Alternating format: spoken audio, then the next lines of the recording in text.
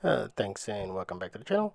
This is kind of part 2 from the SwiperJS Ion Slides video that I did quickly last week because I saw a couple of questions being asked about it. Saw some other interesting questions this week, specifically about how to trigger changing the slides from outside of the slide component. And I also saw a question about how do you emit events, kind of from the parent to the child as opposed to the child emitting event up to the parent. So what I've done in this application is I've taken the normal slider demo that we've had and I broke it out and created a separate component called MySlides. Right now it does what it did before, but the goal here is to take these buttons that are highlighted and remove the buttons from the actual slide component and move them up into the parent component. And then we're going to use a tool called Tiny-Emitter. And using that, not tool, but a library. And using that library, we are going to listen for events inside of the slide, and we are going to emit events from outside of the from the outside of the slider, i.e., in the home component or parent component, to actually modify the slides. So this is Tiny-Emitter. Let's get to it. Once again, please make sure you like and subscribe, and leave notes on other things you'd like to see. Let's get to the code. Okay, let's get to the code. We're going to start off first by adding this library called Tiny-Emitter. It is actually one of the recommended libraries for emitting events. If you see the Vue 3 documentation, the old way of creating a event bus using default Vue in VueJS is no longer supported, so they've recommended that you use libraries like this. So that's what I've done. So the approach that I'm using here is that I am going to create a emitter that is specifically tied to my swiper component. So the idea is that when you import the when you import the slider component, you can also import this. Slides emit isn't really what I wanted. I wanted to call it slider emit, but slides emit will be fine. Slides emit. And then you can use that slides emit to actually send events and also listen for events. So we will listen for events inside of my slides component, and we will import the slides emitter inside of the parent component to actually send events out to the MySlides component so that it can respond to those events. So we've now kind of imported everything. We have it set it up. Now let's start to deal with making sure we have our options set up properly. I noticed that my code, I was still using the options embedded inside of my slides. Since we've set up properties, we're passing in the options, and so we don't need options locally anymore. So slide ops are passed in, and we will utilize those. Let's check in to make sure everything's working fine. Let's go in and change one of the options that we're passing in. So let's change this initial slide to 1. So that means it should start on the second slide. Let's make sure we rename it properly since it's called slide ops inside of my slide. So we renamed it. Let's reset it. And you can see we're starting on the second slide because remember, these are a 0-based index. So let's set it back to 0, and now we're on the first slide. Okay, so now slide ops is a property that you can see is getting passed through into my slides. What else have we got here? Also notice that we are passing in the items. So if we go back, you'll see here on the items, I'm passing in slide data as items into my slide, and that's what's getting rendered in the application. So, all right, back to the tiny emitter.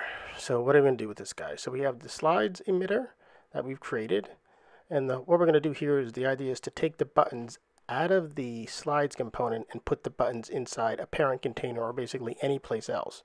So anywhere I click a button, I can send an event to the slides component, and the slides component can listen for that. So that's what we are going to do here. So now let's go into slides, and let's find our buttons, and we're going to take the buttons out of our component, and we're going to add them to our home component at the top level here. So we have our buttons in place, as you can see. Let's make sure we import the proper component inside of my home and remove them from the other ones. So now we have our buttons inside of my home component. Let's add a little comment to be nice about it. And so right now we have the slides in place. Now let's get rid of some of these errors that we have here. All right, so let's see what we're gonna steal from here. So let's take these properties that we're keeping track of if the buttons should be disabled or enabled or not, because we need them inside of here. This is that disable previous button and disable next button. If you're not clear how I use those, please take a look at the first episode in this video series where I talk about how I'm using those properties to enable and disable the button. Right now I'm just moving them over from the slides component to the home component, which is the parent, because that's where the buttons are. And so we want to be able to enable and disable the buttons based on if we're at the first index or if we're at the last index of slides. And I'm separating out my properties from my methods like I like to do inside my components. So let's clean up the slides view here and remove those. We don't need those here either. How do I want to get them out? We'll worry about them later. What we want to do with the with Tiny-Emitter is when you mount the component, we're going to listen for the next slide event and the previous slide event. And you want to definitely make sure you do these inside of onMounted.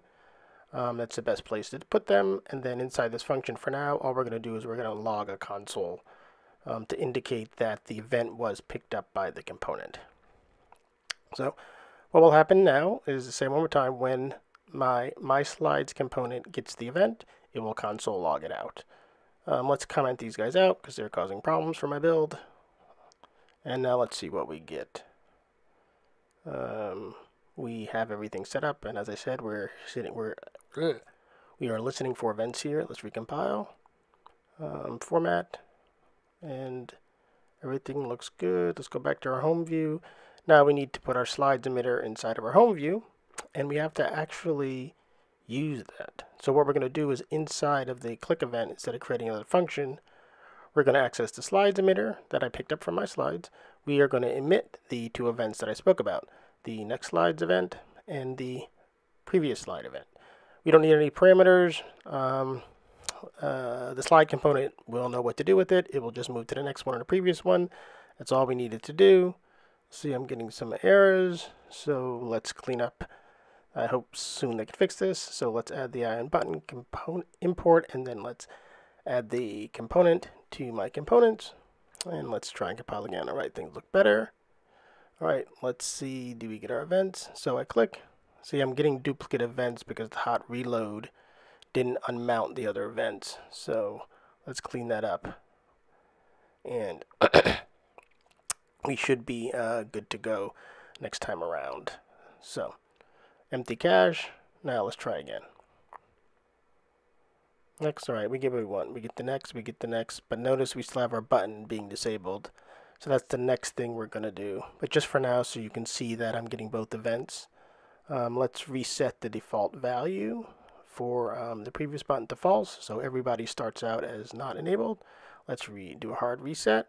And now if I do my next, my previous, and so you see the events are getting triggered from the home component and are getting picked up by the MySlides view component, which is exactly what we want. But let's now start to get the code in here. So to do that, we have to make sure we move the onMounted after the next slide function and the previous slide function is declared, so that it can be picked up properly. This is pretty straightforward here. All we really need to do is switch our functions to async, since these calls are asynchronous, and take the existing functions and just drop them in when the event is triggered.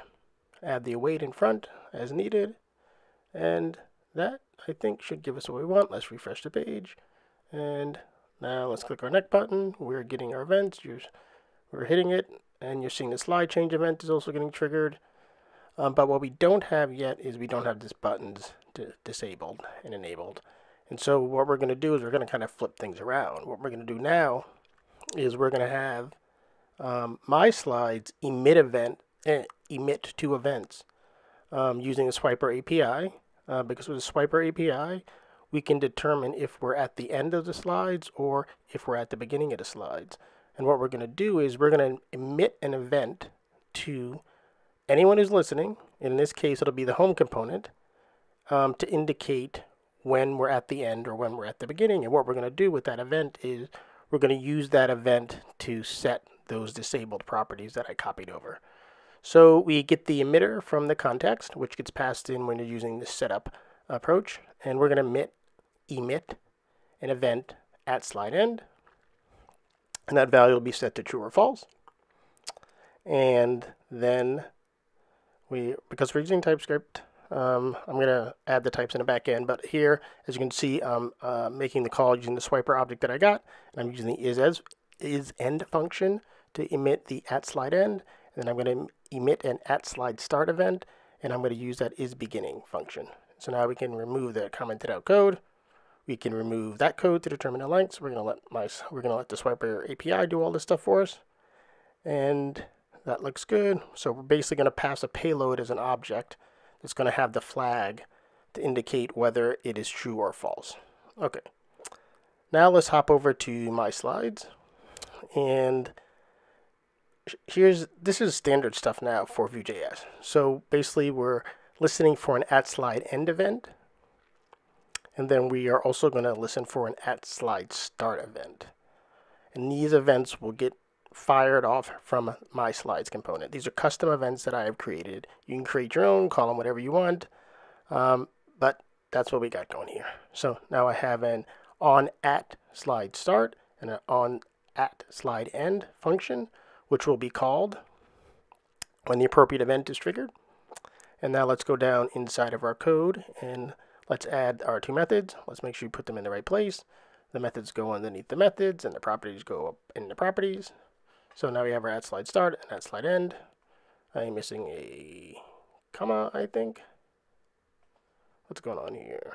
Let's just put the code in. So we have our two functions now. Let's add them. At slide end and and let's clean. What's going on? Too many red lines. Okay, that looks right, I think. Now we're just actually missing some functionality.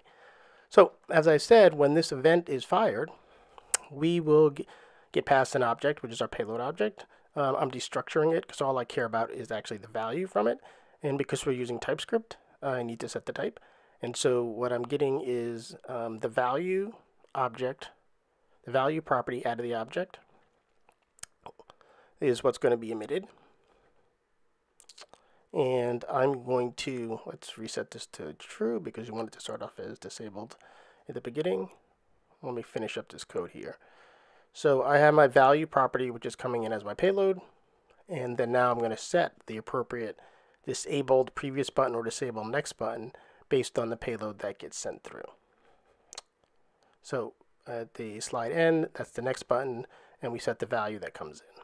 So if the value is true, we're going to set our local value to true. If the value is false, we're going to set the local value to false. And it looks like things are working as we expected. So that's pretty awesome. We have our previous, we have our next, our events are working, our buttons are being disabled. So that's some cool stuff. Now the next thing is, for those who really want to kind of dig under the covers, is I'm going to show you how in Vue Tools you can actually see the events that are getting triggered. You can't see the Tiny-Emitter events, but you can see the events that are getting triggered the old-fashioned Vue way. First, let's hop in, and you can use the find the components to find a specific component. Here I'm just typing in mine, I'm finding my slides. You can see the properties that are getting passed in. You can see the objects that we're using. See, I'm using the MySlide ref, so you can kind of see what that is going on. And then you can see the functions that we've created, the next slide, and so on and so forth. Those anonymous components are the actual slides. The next thing you can do is you can go to this timeline tag. And what the timeline does is, this is where you can track the events. It's a little weird UI, but you see that little green dot? When you click that, that will show you the events that got triggered. And so you can see who triggered the event, what the event name was, and what the payload was. And the payload's what's passed inside that param. And so as you can see, as I'm clicking on my buttons, events are getting fired. And you can kind of see how I got to squeeze in there to get access to that little green dot to see what the event is. You can kind of see what's going on with the event. This UI isn't as clean as the other one. Hopefully they will straighten it out soon. I think this tool's still in beta. But you can get the general idea of what the tool can do. I mean, I think when the UI is trained out, it'll be a pretty powerful tool to use. I like to just show you guys, guys and gals, some interesting tools and things that can help you with your development work. And I think that's really all I'm trying to show here. You can see the last event gets triggered. When I click on that dot, I look at the values. You can see the value is true, so that's why the next button got disabled, and the previous button is false, and so it didn't get set. I think that's really it here. Like I said, just trying to show you some pretty cool tools, and it's time to move on to the end. So, thanks a lot for checking everything out. I hope you enjoyed the video, and I look forward to seeing you next time. Please make sure you like and subscribe. Let me know if there's more interesting things that you'd like to see, and I'll be more than happy to do something about it. Thanks a lot, and take care. Bye now.